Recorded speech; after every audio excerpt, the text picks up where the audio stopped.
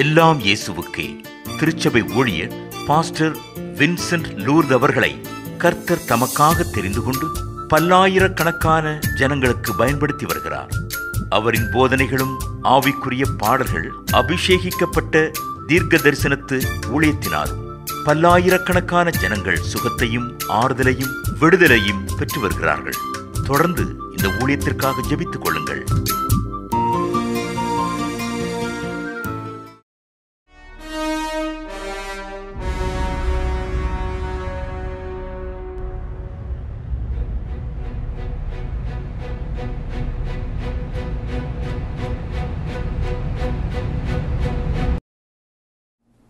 கர்த்தரும் உலக இரட்சகருமான இயேசு கிறிஸ்துவின் இன்ப நாமத்தில் உங்களுக்கு எனது அன்பான வாழ்த்துதல்களை தெரிவித்துக் கொள்கிறேன். மேலானவைகளை தேடுங்கள் என்று வேதம் சொல்லுகிறது. கொலோசியர் 3வது அதிகாரம் 1ஆம் வசனத்தில் நாம் வாசிக்கும் போது, நீங்கள் கிறிஸ்துவுடனே கூட எழுந்தது உண்டானால் கிறிஸ்து தேவனுடைய வலது பார்சத்தில் வீற்றிருக்கும் இடத்தில் உள்ள மேலானவைகளை தேடுங்கள். என்ன மேலானவைகளை தேடுங்கள் என்று நாம் பார்த்தபோது நீங்கள் கிறிஸ்துவுடன் கூட எழுந்தது உண்டானால் கிறிஸ்து தேவனுடைய வலது பார்சத்தில் வீற்றிருக்கும் அந்த இடத்தில் உள்ள மேலானவைகளை தேடுங்கள். அப்படி என்றால் நான் கிறிஸ்துவை நான் நோக்கி பார்க்க வேண்டும்.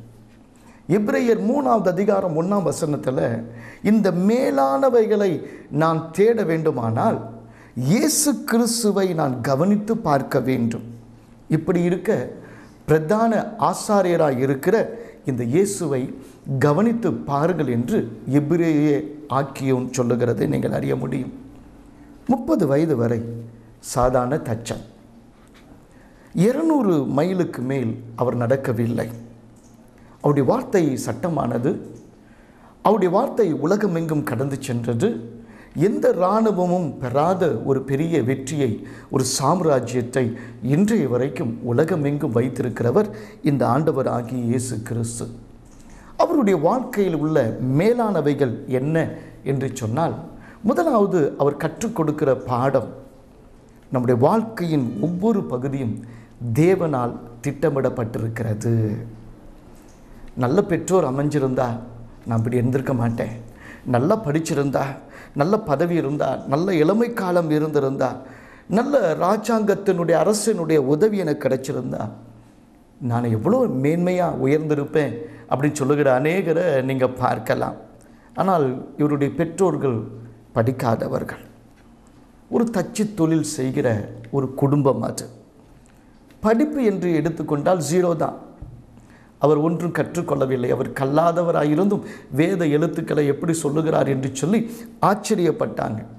அவருடைய இளமை காலத்தை குறித்து ஒன்றும் சொல்லப்படவில்லை, சொல்வதற்கு ஒன்றும் இல்லை. ஏனென்றால் அவருடைய பெற்றோருக்கு அவர் கீழ்ப்படிந்திருந்தார். அவ்வளோதான். அந்த ஒரு வசனத்தில் எல்லாம் அடங்கிருச்சு. அந்த கால அரசு என்பது கொடுங்கோல் அரசாக கொடுமையாக ஜனங்களை நடத்தி ஏராளம் வரிகளை விதித்து இருப்பு கோளால் அரசாளுகிற அரசாட்சி தான் ரோமர் கால அரசாட்சி. ஆனால் ஞானஸ்தானத்தில் வந்து நிற்கும்போது கூட இப்படி எல்லா நீதியும் நிறைவேற்றுவது தேவனுக்கு பிரியம் என்று சொல்லி பாவிகளின் அந்த லைனில் வந்து நிற்கும்போது கூட அது தேவனால் திட்டமிடப்பட்டது என்று சொல்லி ஆண்டவராகிய இயேசு கிறிஸ்து நிற்கிற அந்த காட்சியை பாருங்கள். கர்த்தருக்கு ஸ்தோத்திரம் உண்டாகட்டும். பிலாத்துவினுடைய விசாரணை சமயத்தில் கூட அங்கே இயேசு கிறிஸ்து தனது வாயை திறந்து எதுவும் பேசவே இல்லை. உன்னை விடுவிக்க எனக்கு அதிகாரம் உண்டு என்று பிலாத்து சொல்லும்போது கூட பரலோகத்திலிருந்து ஒரு காரியம் கொடுக்கப்பட்டால் ஒழிய உமக்கு ஒரு அதிகாரமும் இராது என்று சொல்லித்தான் ஆண்டவராகிய இயேசு கிறிஸ்து பேசுகிறார். தன்னுடைய வாழ்க்கையில் ஒவ்வொரு பகுதியும் அது தேவனால் திட்டமிடப்பட்டிருக்கிறது என்பதை அறிந்து வாழ்ந்தவர் ஆண்டவராகிய இயேசு கிறிஸ்து. எப்பொழுதுமே நம்ம மதிப்பை தேடுறவங்க, நம்மளை 2ஆம் தரமாக யாராவது நடத்துனாங்கன்னா, அந்த வீட்டில் எனக்கு மரியாதை இருந்துச்சா, எனக்கு மரியாதை பண்ணி பத்திரிக்கை கொடுத்தாங்களா, பத்திரிக்கை கொடுத்தாலும் மரியாதையாக கொடுத்தாங்களா, அந்த வீட்டுக்கு போனப்போ மரியாதையாக சாப்பாடு கொடுத்தாங்களா, வரவேற்றாங்களா, இப்படி பல காரியங்களை நாம் பேசுகிறது நம்முடைய வழக்கம். கானா ஊரில் இயேசுவின் தாயாகிய மரியாள் முன்பாக அழைக்கப்பட்டிருந்தால் இயேசுவும் அவருடைய சீஷர்களும் பின்பாகத்தான் அழைக்கப்பட்டிருந்தாங்க. 2ஆம் தரமாகத்தான் நடத்தப்பட்டாங்க.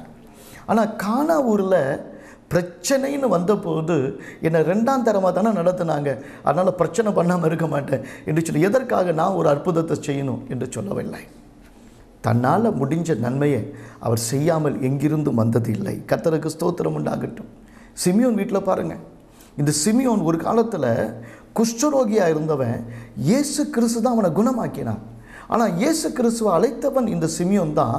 ஆனால் ஆண்டவராக இயேசு கிறிஸ்துவை வீட்டுக்கு வெளியே திண்ணையில் உட்கார வச்சான். அதனால தான் பாவியாகிய ஸ்திரீயும் அந்த இடம் வரைக்கும் வர முடிஞ்சதா இருந்தது. இயேசுவின் பாதத்தில் தன் கண்ணீரினால் நினைத்து தன் தலைமயிரினால் துடைக்கவும் முடிந்தது. இல்லைனா வீட்டுக்கு உள்ளே வச்சுருந்தா இப்படி பாவியான ஸ்திரீயெல்லாம் இப்படி அங்கே வருவதற்கு வாய்ப்பே இல்லை. ஆனால் இயேசு கிறிஸ்துவை தின்ன வரைக்கும் தான் அவன் ஏற்றுக்கிட்டான்.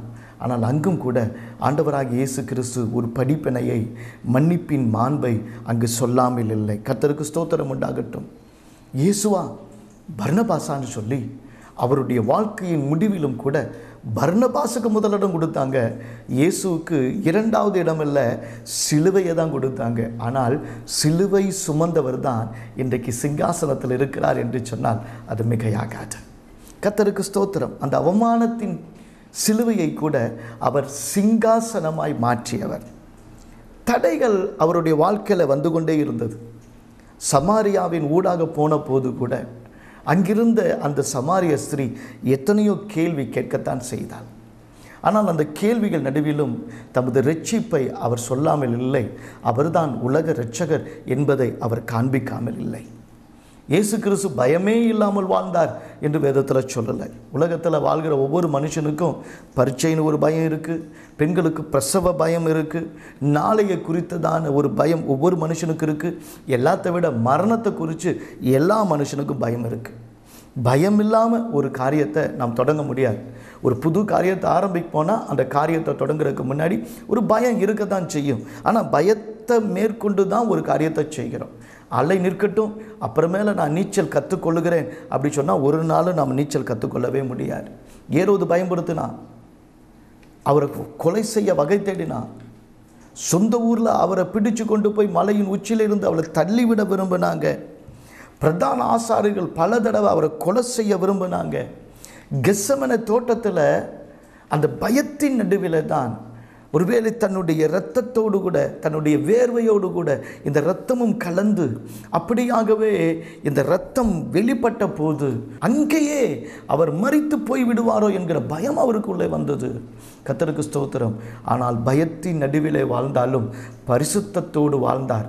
பரிசுத்தத்தோடு கூட இந்த பயத்தையும் அவர் ஜெயித்து காட்டுகிறவராய் மாறினார். இந்த ஆண்டவராகிய இயேசு கிறிஸ்துவை பார்த்தபோது மனிதன் முகத்தை பார்க்கிற வேளையில் ஒரு மனிதனை அடையாளம் காட்டி இந்த உலகத்தில் அவனை ஜெயித்தவனாய் வாழ வைத்தவராய் இருந்தார். உலகத்தின் பார்வையிலே லேகியோன் என்கிற பல பிசாசுகள் பிடித்திருந்த அந்த இளைஞன் எல்லாரையும் காயப்படுத்துகிறவன், பிசாசு பிடித்தவன், கல்லறையில் வாழ்கிறவன், சங்கிலியால் கட்டப்பட்டவன், ஆனால் யாராலும் அடக்க முடியாதவன். ஆனால் பிசாசுகள் துரத்தப்படும் வரை, இயேசு கிறிஸ்து அந்த எல்லையிலே தன் காலை வைக்கும் வரை, எப்பொழுது இயேசு கிறிஸ்து அந்த லேகியோன் என்கிற பிசாசை துரத்தினாரோ அந்த இளைஞன் புத்தி அடைகிறான். அவனுடைய மயக்க நிலைமையிலிருந்து வெளியே வருகிறான். புத்தி தெளிந்தவனாய் மாறுகிறான்.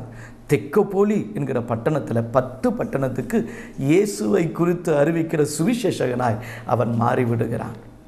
மரிய மகதலேனாள் என்று சொன்னாலே நமக்கு தெரியும், பிசாசு பிடித்தவள். அவள் பிசாசு பிடித்தவளாய் வாழ்ந்தாள், உண்மைதான். ஆனால் இயேசு கிறிஸ்து பிசாசை துரத்தினார். அது மாத்திரமல்ல, தான் உயிர்த்தெழுந்த அந்த காட்சியை அந்த பெண்ணுக்கு காண்பித்தார். அப்படி காண்பித்த போது இந்த பெண் தான் உலகத்துக்கு, அவருடைய சீஷருக்கு ஆண்டவருடைய சுவிசேஷத்தை அறிவிக்க ஓடினவள். தேவனுக்கு மகிமை உண்டாகட்டும். உலகம் சிலரை கடந்த கால வரலாற்றை வைத்து பிசாசு பிடித்தவள், பாவம் செய்தவள் என்று சொல்லும்போது இல்லை இல்லை, கிறிஸ்துவின் அந்த மகிமையான சுவிசேஷத்தை இவள் எடுத்து செல்லுகிறவள் என்று சொல்லி கர்த்தர் அவளையும் காண்பித்தார். வலைகளை விட்டு வந்த மீனவர்கள் தான் இன்னைக்கு உலகத்தை கலக்கருளாய் மாறினாங்க என்று சொன்னால் அது எத்தனை ஆச்சரியமானது. இன்றைக்கும் மீனவர்களுடைய வாழ்க்கையை பாருங்கள். எத்தனை மீனவர்கள் இன்றைக்கு ஊழியக்காரர்களாக மாறி இருக்கிறாங்க என்று கொஞ்சம் யோசிச்சு பாருங்கள். கர்த்தருக்கு ஸ்தோத்திரம் உண்டாகட்டும். அன்றைக்கு வலைகளை விட்டு அவர்கள் வந்தார்கள். தேவனுக்கு மகிமை உண்டாகட்டும். என் பெண்ணே வாருங்கள் என்று சொன்ன அந்த சத்தத்தை கேட்டு இயேசுவை பின்பற்றினார்கள். மனுஷரை பிடுக்கலாக உங்களை மாற்றுவேன் என்று சொன்னார். அப்படியாகவே முதல் பிரசங்கத்திலேயே 3000 பேர் ரட்சிக்கப்பட்டாங்க. இன்னை வரைக்கும் அந்த ரெக்கார்டை முறியெடுக்க ஆள் இல்லை. தேவனுக்கு மகிமை உண்டாகட்டும். அந்த முதல் திருச்சபை வளர்ந்த வேகம் ஆச்சரியமானது. பேதுருவின் அற்பமான பிரசங்கம், ஆனால் சாதாரண மனிதர்களையும் அசாதாரணமான மகிமையான காரியத்தில் கொண்டு போய் சேர்த்தவர் என் ஆண்டவராகிய இயேசு கிறிஸ்து. இயேசு கிறிஸ்துவின் வாழ்க்கை அப்படி கொஞ்சம் கவனிச்சு பாருங்க. சந்தோஷமான மனநிலை எப்பொழுதும் இந்த ஆண்டவராகிய இயேசு கிறிஸ்துக்குள் இருந்தது. யோவான் 2ஆம் அதிகாரம் 2ஆம் வசனத்திலிருந்து 21ஆம் அதிகாரம் 9ஆம் வசனம் வரை வாசிக்கும் போது கானாவூர் முதற்கொண்டு திபேரியா கடற்கரை வரைக்கும் ஒரே விருந்து தான். சந்தோஷமான இடத்திலிருந்து சந்தோஷமான இடத்துக்கு போகத்தான் ஒரு அழைப்பை கொடுப்பதற்கு ஆண்டவராகிய கர்த்தர் எப்பொழுதும் சந்தோஷம் நிறைந்தவராக இருந்தார். இயேசு கிறிஸ்து கவலை நிறைந்தவராக, கண்ணீர் நிறைந்தவராக, கஷ்டப்படுகிறாக உலகம் சித்தரிக்கிற வேலையில் இல்லை. அவருடைய ஊழியம் கானாவூரில் ஆரம்பித்து திபேரியா கடல் வரைக்கும் அது விருந்தாக இருந்தது. தேவனுக்கு மகிமை உண்டாகட்டும். சந்தோஷமான இடத்திலே தமது ஜனங்களை வைக்க அவருக்கு எப்பொழுதும் சந்தோஷமான மனநிலை இருந்தது. வாழ்க்கையினுடைய நோக்கங்கள் முக்கியமானவை. இன்றைக்கு பசி வந்தால் 10 பறந்து போயிடுன்னு சொல்லுவாங்க. லூக்கா 4ஆவது அதிகாரம் 3ஆம் வசனம் 4ஆம் வசனத்தை வாசித்து பாருங்கள். அப்படி வாசிக்கும்போது பிசாசு சோதிக்கிறான். இந்த கல்லை அப்பமாக்கும்படி செய்யுங்க, நீங்கள் பசியாக இருக்கிறீங்க, சாப்பிடுங்க என்று சொல்லி. தேவனுக்கு மகிமை உண்டாகட்டும். தேவனுடைய வாயிலிருந்து வருகிற ஒவ்வொரு வார்த்தையினாலும் மனுஷன் பிழைப்பான் என்று சொன்னவர் அதே லூக்கா 23ஆவது அதிகாரம் 35ஆம் வசனத்தில் கடற்காளானை கொண்டு வந்து காடியில் நினச்சி இயேசுக்கு கொடுத்த போது இயேசு பசியினால் தாகத்தினால் இருந்தவர் அப்பொழுதும் கூட அதை ஏற்றுக்கொள்ளவில்லை. தேவனுக்கு மகிமை உண்டாகட்டும். மார்பின் போல ஒரு பயங்கரமான அது அந்த காடி, அது மதுவில் நிறைக்கப்பட்டதாக இருந்தது என்று சொல்லப்பட்டிருக்கு. அதனால தான் அது அவர் ஏற்றுக்கொள்ளவில்லை. கர்த்தருக்கு ஸ்தோத்திரம். பசிக்காக வாழ்க்கையினுடைய நோக்கங்களை இழக்கவில்லை. வெறும் சேமியா பாயாசத்துக்காக சேஷ்ட புத்திர பாகத்தை விற்று போட்டவன் தான் ஏசா. ஆனால் ஆண்டவராக இயேசு கிறிஸ்து உயிரே போனாலும் தன்னுடைய வாழ்க்கையினுடைய நோக்கத்தை அவர் இழக்கவில்லை. அக்கினியினால் சோதிக்கப்படுகிற வரைக்கும் நீ யார் என்று உலகத்துக்கு தெரியாது. ஆனால் எப்பொழுது அக்கினியினால் சோதிக்கப்படுகிறோமோ அப்போ தான் நம்முடைய விசுவாசம் பொன்னா அல்லது மண்ணான்னு உலகம் பார்க்கும். சோதனை வந்த போதும் இயேசு கிறிஸ்துவினுடைய விசுவாசம் தளரவில்லை, அவருடைய நோக்கங்கள் தளரவில்லை. தன்னுடைய நோக்கத்தை சரியாய் நிறைவேற்றுகிறவராய் இருந்தார். ஆண்டவராக இயேசு கிறிஸ்துவை பாருங்கள்.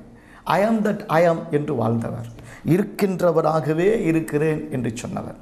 யோவான் 6ஆவது அதிகாரம் 48ஆம் வசனத்தில் ஜீவ அப்பமாக தம்மை வெளிப்படுத்துகிறார். யோவான் 10ஆம் அதிகாரம் 9ஆம் வசனத்தில் நானே வாசல் என்று தம்மை வெளிப்படுத்துகிறார். யோவான் 8ஆம் அதிகாரம் 12ஆம் வசனத்தில் நான் தான் ஜீவ ஒளி என்று தம்மை வெளிப்படுத்துகிறார். தேவனுக்கு மகிமை உண்டாகட்டும். இன்றைக்கும் பசியோடும் தாகத்தோடும் அலைகிறவர்களுக்கு இந்த ஆண்டவராகிய இயேசு கிறிஸ்து ஜீவ அப்பமாகவே இருக்கிறார். நானே வாசல், ஒருவன் எனக்குள் பிரவேசித்தால் உள்ளும் புறம்பும் மேய்ச்சலை கண்டடைவான் என்று இந்த ஆண்டவராகிய இயேசு கிறிஸ்து சொன்னார். எனக்கு எப்படிப்பட்டதான அற்புதங்கள் நடந்து வருகிறது. அவருடைய வாசலுக்குள்ளே பிரவேசிக்கிறவன் எத்தனை ஆச்சரியமான அந்த பரிபூர்ணமான ஜீவனை பெற்றுக்கொள்கிறார் என்று யோசிச்சு பாருங்கள். பாவியான ஸ்திரீ அவர்கள் கையும் மெய்யுமாக பிடித்து அவளை கொண்டு வந்து நிறுத்தின போதிலும் கூட நான் மெய்யான ஒளி என்று தம்மை காண்பித்து என்னை பின்பற்றுகிற இருளிலே நடக்க மாட்டான் என்று சொல்லி தம்முடைய ஜீவ ஒளியை அவளுக்கும் காண்பித்து பாவியான அந்த ஸ்திரீக்கும் கையுமையுமாய் பிடிக்கப்பட்டு மரண குற்றவாளியாய் நிறுத்தப்பட்ட அந்த ஸ்திரீக்கும் ஒரு ஜீவ ஒளி இருக்கிறது, உனக்கு ஒரு வழி இருக்கிறது, இந்த ஜீவ பாதை இருக்கிறது, பரிசுத்தமான பாதை இருக்கிறது என்று மாறாதவராக, தமது அன்பில் மாறாதவராக, தம்முடைய பரிசுத்தத்தில் மாறாதவராக, தமது வல்லமையில் மாறாதவராக இந்த ஆண்டவராகிய இயேசு கிறிஸ்து ஐ ஆம் தட் ஐ ஆம் என்று தன்னை காண்பிக்கிறார். இன்றைக்கி பணம் வந்தால் மனுஷன் மாறுறான், பதவி வந்தால் மனுஷன் மாறுறான், இடத்துக்கு தகுந்த மாதிரி மனுஷன் மாறிக்கிறான். ஆனால் என் ஆண்டவராகிய இயேசு கிறிஸ்து நேற்றும் இன்றும் என்றும் மாறாதவராகவே இருக்கிறார். தேவனுக்கு மகிமை உண்டாகட்டும். இந்த இயேசு கிறிஸ்து தான் கொடுப்பது எப்பொழுதும் பெஸ்ட் என்று அறிந்திருந்தார். யோவான் 4வது அதிகாரம் 13ஆம் வசனம் 14ஆம் வசனத்தை வாசிக்கும் போது, இந்த தண்ணீரை குடிக்கிறவனுக்கு திரும்பியும் தாகம் உண்டாக்கும். யாக்கோபு யோசேப்புக்கு கொடுத்த அந்த சீகாரில் கொடுக்கப்பட்ட அந்த கிணற்றினுடைய தண்ணீரை குறித்து இயேசு பேசும்போது, இந்த தண்ணீரை குடிக்கிறவனுக்கு மீண்டும் தாகம் உண்டாக்கும். ஆனால் நான் கொடுக்கிற அந்த தண்ணீரை குடிக்கிறவனுக்கு ஒரு காலமும் தாகம் உண்டாகாது என்று சொல்லி, தான் கொடுக்கிற ஒவ்வொன்றிலும் தி பெஸ்ட் என்று சொல்லி அறிந்தவராக இருந்தார். கர்த்தருக்கு ஸ்தோத்திரம் உண்டாகட்டும். ஒரு போதகர் ஒரு நாள் ஒரு சபையில் தேவ செய்தியை கொடுத்து கொண்டிருக்கும் போது ஒரு பெரியவர் எழுந்து நடக்கிறதும் திரும்பி வந்து தன் இருக்கையில் அமருகிறதும் இப்படியாகவே செய்கிறதா இருந்தார். அவருக்கு ரொம்ப டிஸ்டர்பன்ஸாக இருந்துச்சு. ஆனால் அதுக்கு பின்பு ஆராதனை முடிஞ்சிருச்சு. பின்புதாக அவருடைய மனைவி வந்தாங்க. மனைவி வந்து சொன்னாங்க, பாஸ்டர் புதுசாக வந்திருக்கிறீங்க, தயவு செஞ்சு தப்பாக நினச்சிக்காதீங்க, எங்கள் வீட்டுக்காரருக்கு தூக்கத்தில் நடக்கிற வியாதி, அதனால தான் அப்போ வந்துட்டு போனார் அப்படின்னு. அப்போ அவருடைய பிரசங்கம் எவ்வளோ பெரிய தூக்கத்தை கொண்டு ஆக்கியிருக்கோம் என்பதை நீங்கள் கொஞ்சம் யோசிச்சு பாருங்கள். 2 பசங்க ஒன்று சேர்ந்து பேசிட்டாங்க, டேய் டாக்டரும் பாஸ்டரும் ஒன்றுடா, எப்படா சொல்கிற 2 பேரும் அறுப்பாங்கடா அப்படின்னு. அப்போ இந்த பையன் சொன்னால், சும்மா டாக்டரை விட பாஸ்டர் பெரியவர்றா, எப்படா சொல்கிற அப்படின்னா, ஒரே சமயத்தில் இத்தனை பேர் அறுக்க டாக்டரால் கூட முடியாதுடா அப்படின்னு சொன்னாங்க. இன்றைக்கி நம்முடைய பிரசங்கங்கள், நம்முடைய வாழ்க்கை எப்படிப்பட்ட தரத்தோடு கூட இருக்கிறது? மக்களுக்கு கொடுக்கும்போது தி பெஸ்ட் கொடுக்குறோமா? நம்முடைய வேலையில் தி பெஸ்ட்டாக நாம் இருக்கிறோமா? நம்முடைய படிப்பில் நம்ம தி பெஸ்ட்டாக இருக்கிறோமா? இயேசு கிறிஸ்து கொடுத்த ஒவ்வொன்றும் தி பெஸ்ட். நாசரேத்தில் நன்மையான ஒரு வேலை இருக்குமானா அது யோசேப்பின் வீட்டில் தான் இருக்கும் என்று சொல்லுவாங்களாம். அப்படிப்பட்டதாக அந்த வேலையிலும் அவர் உண்மையாக, அதை மேன்மையாக, த பெஸ்ட்டாக அவர் செய்து கொண்டிருந்தார். கர்த்தருக்கு ஸ்தோத்திரம் உண்டாகட்டும்.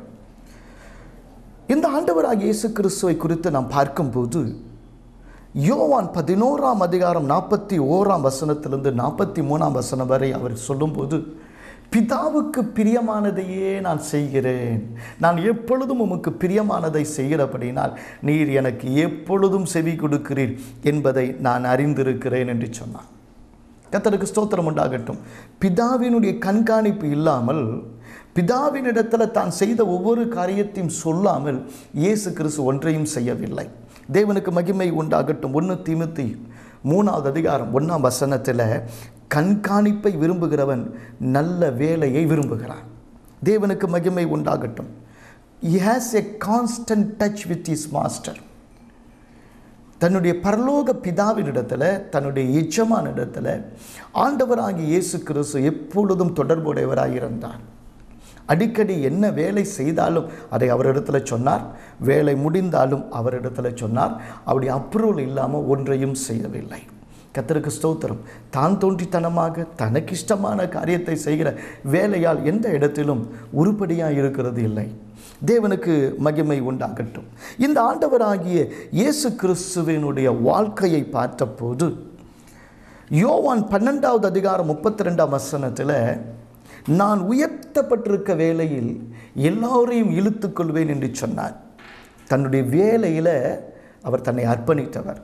எப்படிப்பட்ட அர்ப்பணிப்பு? சிலுவையின் மரணம் வரைக்கும் தான் செய்ய நினைச்சதை சரியாய் செய்து முடிக்க வேண்டும் என்று அதை கீழ்ப்படிதலோடு கூட செய்து தன் வேலையிலே அவர் தனது மேன்மையை காண்பித்தார். தான் உயர்த்தப்பட வேண்டும் என்பதில் அவர் நோக்கமாகவே இருந்தார். கர்த்தருக்கு ஸ்தோத்திரம். பலருக்கு மரணம் முடிவு, ஆனால் கிறிஸ்துவுக்கு மரணம் தான் மகிமையான ஆரம்பம். ஆனால் ஆண்டவராகிய இயேசு கிறிஸ்து தன் மரணம் வரைக்கும் தான் செய்ய வேண்டிய வேலையை சரியாக செய்து கொண்டிருந்தார்.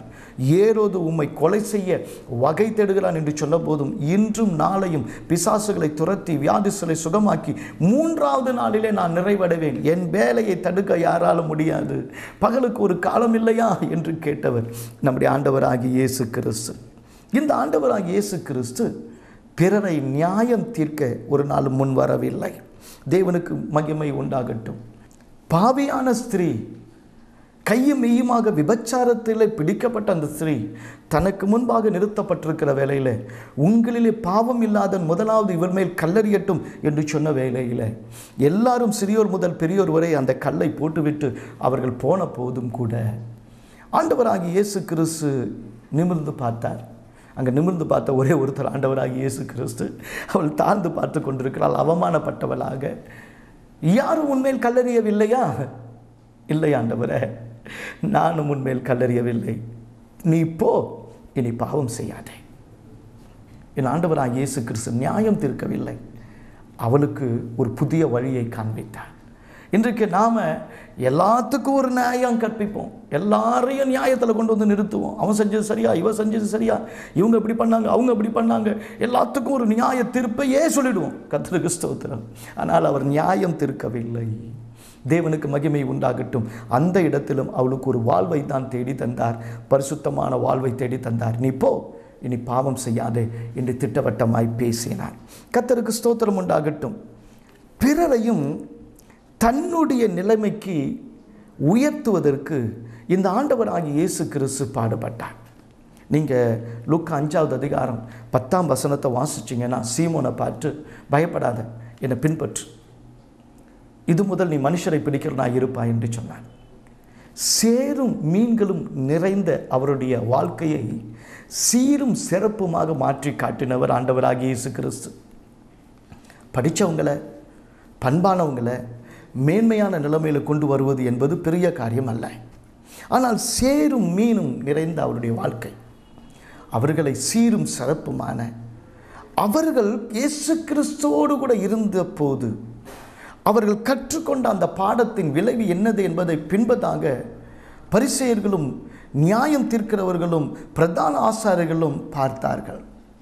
அவர்கள் பேதமை உள்ளவர்கள், ஞானமற்றவர்கள், ஆனால் அவர்கள் இயேசு கிறிஸ்துவோடு கூட இருந்தவர்கள் என்று சொல்லி அவர்களுக்குள் இருக்கிற தைரியத்தை பார்த்தபோது, அவர்கள் வாயிலிருந்து வந்த வசனத்தை பார்த்தபோது அவர்கள் ஆச்சரியம் அடையத்தக்கதாக அந்த அளவுக்கு பேதுருவை ஆண்டவராகிய இயேசு கிறிஸ்து இந்த மீனவர்களை கூட தன் நிலைமைக்கு உயர்த்தினவர் ஆண்டவராகிய இயேசு கிறிஸ்து.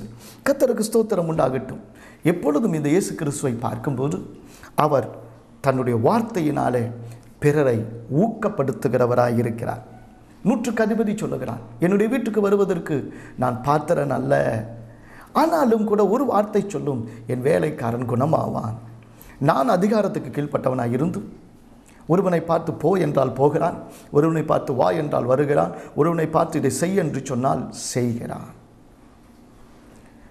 இப்படி சொல்லும்போது ஆண்டவராகிய இயேசு கிறிஸ்து அவனை பார்த்துவிட்டு தன்னை சுற்றிலும் இருக்கிற யூதர்களை பார்த்து சொல்லுகிறார், இப்படிப்பட்ட விசுவாசத்தை நான் இஸ்ரவேலுக்குள்ளும் காணவில்லை, இஸ்ரவேலுக்குள்ளும் காணவில்லை. அவன் என்ன சொன்னான்? ஆண்டவரே, நான் அதிகாரத்துக்கு கீழ்ப்பட்டவனாக இருந்தாலும் என் வாயின் வார்த்தைகள்னால அநேக நன்மையான காரியங்கள் நடக்கிறது. எனக்கு கீழே 100 பேர் வேலை செய்கிறாங்க. ஒருத்தனை பார்த்து போன்னு சொன்னால் போகிறான், வான்னு சொன்னால் வரான். என் வார்த்தை தான் கமாண்ட். இதை செய்யன்னு சொன்னால் செய்யலாம். ஆண்டவரே, வானத்தையும் பூமி உண்டாக்கின கர்த்தனீர், உங்கள் வார்த்தையினால தான் உலகத்தை உண்டாக்கினீர். நீங்கள் என் வீட்டுக்கு வந்து தான் ஒரு அற்புதம் செய்யணும்னு அவசியம் இல்லை. ஒரு வார்த்தையை நீங்கள் இருந்த இடத்துலையே சொன்னினாலே ஒரு அற்புதம் என் வேலைக்காரனுடைய வாழ்க்கையில் நடக்கும். சாக பிழைக்க கிடக்கிற அந்த மனுஷன் நிச்சயமாக உயிரோடு கூட இருந்திருப்பான். என்ன விசுவாசம் பாருங்கள். ஆண்டவருடைய வசனத்தை வாசிக்கும் போது சங்கீதம் 107:20 சொல்லுது, அவர் தமது வசனத்தை அனுப்பி அவளை குணமாக்குகிறார். அந்த வசனத்தை அவன் விசுவாசித்தான். அவருடைய விசுவாசத்தை பிரசித்தப்படுத்தினார். மற்றவங்களை எப்பொழுதுமே பாராட்டுகிற ஒரு காரியம் ஆண்டவராகிய இயேசு கிறிஸ்துவினிடத்தில் இருந்தது. 12 வருட பெரும்பாடுள்ள ஒரு ஸ்திரீ இயேசு கிறிஸ்துவின் பின்பதாக வருகிறார். எந்த வைத்தியராலும் குணமாகவில்லை. இயேசு கிறிஸ்துக்கு பின்னாடி போய் அவருடைய வஸ்திரத்தை தொட்டார், நிச்சயமாக குணமாவேன்னு விசுவாசத்தோடு வந்து எப்படியோ அந்த கூட்டத்தில் பின்னாடி வந்து எப்படியோ தொட்டுட்டான். எப்படி நாத்தமாக இருந்திருப்பா, உள்ளே விட்டுருப்பாங்களா? எவ்வளோ பாடுபட்டு அவ உள்ளே வந்து எப்படியோ இயேசுவின் வஸ்திரத்தை தொட்டுட்டார். அப்படி தொட்டுட்டா ஒரு ஸ்திரீ, அந்த இரத்த போக்கோடு இருக்கிற அந்த ஸ்திரீ தொட்டுட்டா அது தீட்டு. இவங்க யாராக இருந்தாலும் அவங்க வெளியில் போய் அவங்க குளிச்சுட்டு ஒரு நாள் அளவு இருந்துட்டு பிறகு தான் வரணும். சில சமயம் 1 வாரம் கழிச்சுட்டு தான் ஊருக்குள்ளேயே வர முடியும். ஆனால் இயேசுவை தொட்ட போது தீட்டு இல்லை. இயேசு பரிசுத்தமாக்குகிறவர். அவருடைய வஸ்திரத்தின் ஓரத்தை தொட்டால் கூட அற்புதம் நடத்துகிறவர். அற்புதம் தான் நடந்துருச்சே, போய்விட்டுமே அப்படின்னு சொல்லலை. நின்றார்.